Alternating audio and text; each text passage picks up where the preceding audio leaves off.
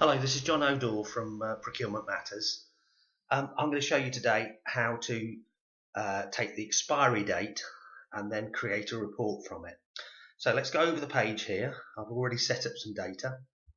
As you can see, it's this area here, RAG status, red, amber, green. The formula I'm going to use is in the yellow box just here. We're going to cut and paste and copy. I'm going to leave the formula on the screen so you can copy it out. I'm going to press Ctrl V and instantly you can see there's an R on the screen there. Let's pull that down to there, lovely, and we can see that it's red, amber, green, red, green, amber, red, green, and that formula picks up the end date of the contract and compares it with the dates today.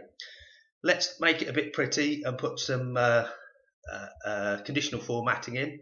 First of all, let's set the background, the default, as red, and then conditional formatting, new rule, format only cells that contain is equal to, let's put A, because that's the amber, format, fill. Pick a good amber colour, looks a bit yellowy.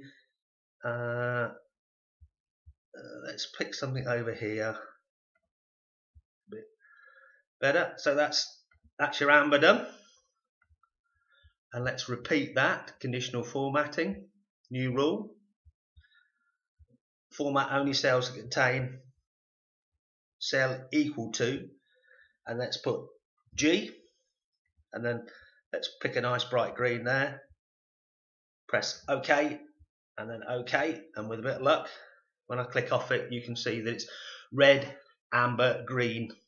Okay, so that when we want to, we can simply just put the filter on. Let's press the filter, and we can say, tell us all the ones that are about to expire, and that's the amber, and so on and so forth, right through on the greens.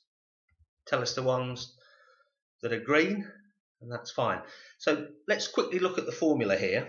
If you can see F2, so then today equals less than 90, and you can change those days. So if it suited you to have less than 60, you could suit that.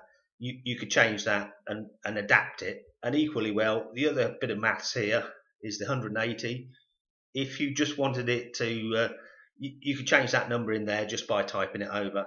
And then when it's in the cell here, we can see the formula here just by changing that. Okay, let's take the filter off.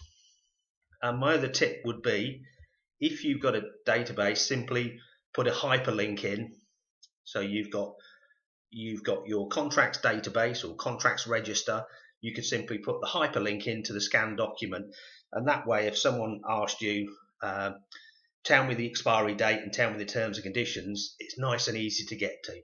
Okay, hope that's helpful. If you liked it, let's press the like button on the YouTube below, and just leave a comment, because it's always helpful for me. Thank you very much. Bye.